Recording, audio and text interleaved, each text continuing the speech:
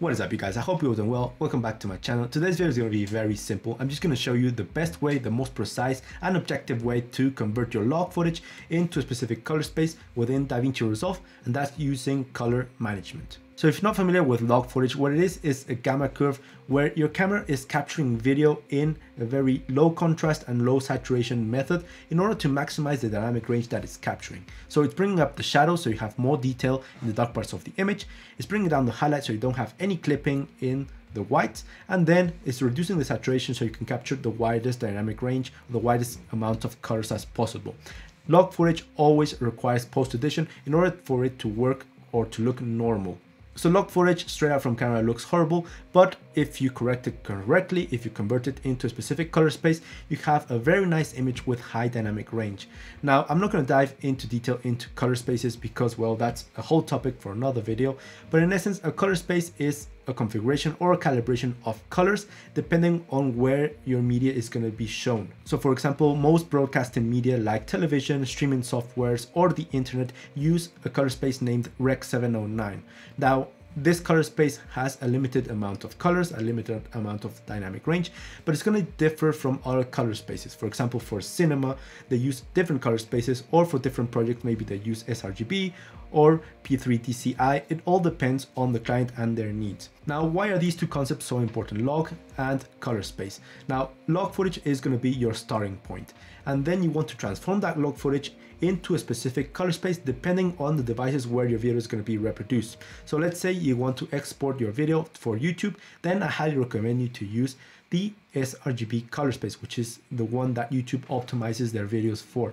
If you want to play your video in your TV, in your bedroom, then you want to export to Rec 709. The color space will determine the color grading that your video is going to have optimized for a specific device. So it's very important to keep in mind where your video is going to be outputted for. Okay, so enough of the theory, let's jump into DaVinci Resolve. And before I show you how to use color management, which is the best way, I'm going to show you the other two ways which are a bit imprecise. The first one that we all come to know is using the color wheels or the tools that we have at our disposal in the editing program to balance our image out. So here I have my image, which is in S-Log3, and over here we can use the primary color wheels. We can use the log color wheels as well to adjust the contrast and saturation. We can use the HDR color wheels, and we can also use the tone curve. So we have a lot of options here in DaVinci Resolve to edit our clip and convert it into a specific color space.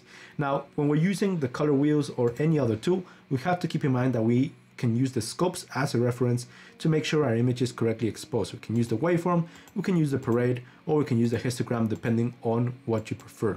So let us correct this clip real quick. So I'm just going to add some contrast with the tone curve over here. Then in the HDR, just going to reduce the shadows to achieve a bit more contrast, and then just going to return a bit of the saturation. And there we have it. Our clip is looking a lot better from the log footage. But this method is quite imprecise and it has some flaws. First of all, it requires a lot of practice to master the tools and know which sliders to move in order to convert log footage into a specific color space. And secondly, it's not a very precise or objective way to color grade your log footage because it's based on what I think looks correct. This image may look perfect to me, but for another person, it may look a bit too dim or a bit too desaturated. It's not a very precise way to color grade your log footage. The second method is a very fast way to edit, a very convenient way, which is using conversion or utility LUTs. Now, utility LUTs are different to creative LUTs. These ones are just designated to transform your log or raw footage into a specific color space or to look normal. Now, camera manufacturers like Sony and Canon, they shout their conversion LUTs in their official websites. You can check them out. So the way to apply it is very simple. So here I have my node. I'm just going to go to my LUTs, and over here I have my utility conversion LUTs for Sony, and I'm just going to select the one that my video is shot in, which is S-Log3 and sgamma3.cine. I'm just going to select it, and just like that, our clip is corrected. So using LUTs is a really quick way to edit, and you can also add micro adjustment to some tones within the LUT so you don't have to do the same steps over and over again in your edit. So for example, in my LUTs, I corrected the skin tones from Sony to make them a bit more appealing, a bit more natural, not too green. But there is a downside to using LUTs in DaVinci Resolve. So let's say that you have this clip over here, and you have not one, but you have maybe 8 nodes over here. Do you put your utility LUT at the start? Do you put it at the end, or do you put it in the middle? Where you put it is going to affect your color grading, so you have to keep that in mind. So if you're just starting out, I would suggest to avoid using LUTs and better concentrate in the third method, which is the main subject of this tutorial, which is color management. So what is color management? In essence, color management is just a tool within DaVinci Resolve that allows you to transform automatically your log or raw footage into a specific color space or output settings. So let's jump into it, and I'm going to show you how it works. So here in my timeline, I have 3 clips shot with different cameras. I have this one shot in S-Log3, this one shot in DCine-alike, and this one shot in Blackmagic RAW.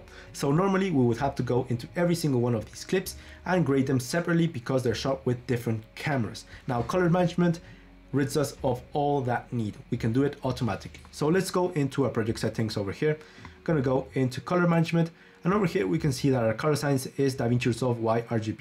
In essence, when we have this type of color science, is telling us that this project isn't color managed by DaVinci Resolve. So we're going to select it, and I go into DaVinci Resolve color managed. Now, as you can see, automatic color management is marked over here, and these are the settings that I'm going to recommend if you just want to convert all your log footage in your project into a specific color space. Now, your specific color space is going to be your output color space. In this case, is in Rec 709. I'm just going to leave it like that. And I want you to look at the image at the back from this Jeep, which is shot in raw footage in Blackmagic. So watch what happens when I select save.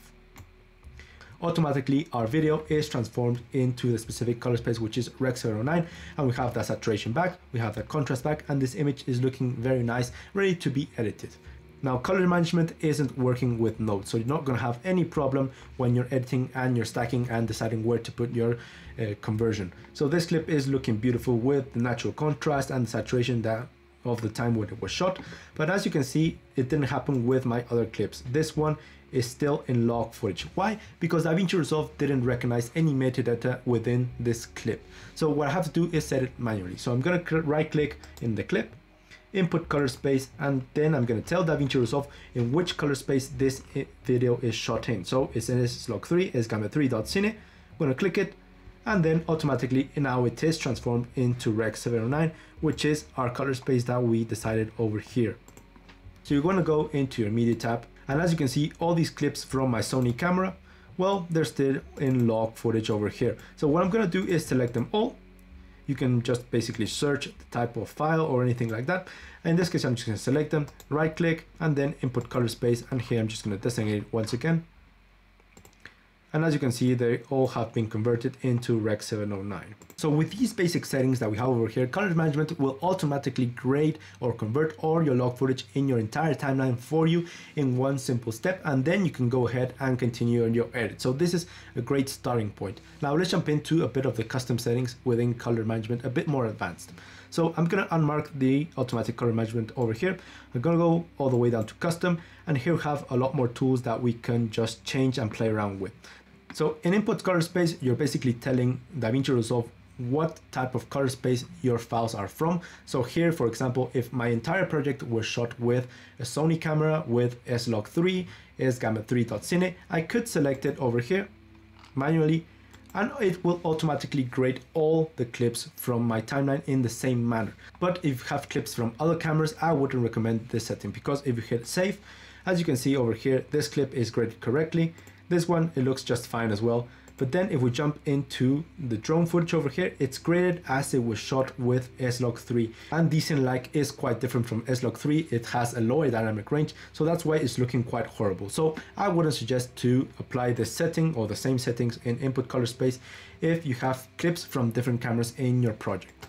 Then timeline color space is in essence the type of color space that you're working with. Now, many of the tools within DaVinci Resolve perform a bit differently and adjust differently or calibrate differently depending on the color space that you're working with. So for example, the tools may be different or move a bit different in sRGB than it would be in P3 DCI. So keep that in mind depending on your final results. Now the output color space is basically your export settings, the calibration of your color that you can have at the end. So basically at the top in input, you're telling what type of log footage that you have, and then in the output, you're telling what type of grading you wanted to apply, how you wanted to convert it. So let's say that we have over here our log footage and I want it to be converted for YouTube. So I'm going to select sRGB and pay attention how the grading changes. So every single clip on my entire project is going to be changed to match the sRGB color space. So in essence, it's converting every single log clip in my timeline into sRGB, which is just fantastic. So color management is the best tool to convert your log footage into normal colors to make it look beautiful into a specific color space. Why? Because the computer, the algorithm is doing it for you scientifically. It's not depending on your subjective views, not depending on your experience. The computer is doing it for you, so it's a great tool to have. And it's also a great way to future-proof your project to be exported to different types of broadcasting systems. So let's say that you export this video in sRGB to be uploaded to YouTube. So everything's great, but then someone from the cinema wants you to play your video in the big screen, and they demand a specific color space, which isn't sRGB. In years back, you would have to go clip by clip, regrading and rematching every single one of your clips to match that specific color space. Now with color management, all you have to do is just change the output setting. So over here we have sRGB. Let's say they're demanding maybe the P3 DCI. I'm going to select it, hit OK, and every single one of the clips in my entire project is going to be recalibrated to match that specific color space. And this, you can do it with every single color space that you have. Maybe another client demands a specific color space, you just change the output setting, and once again your project is ready to be exported for those guys as well. So color management really is a mind-blowing tool that DaVinci Resolve has to convert your log footage or raw footage into a specific color space with a single click in a very fast, efficient, and objective manner.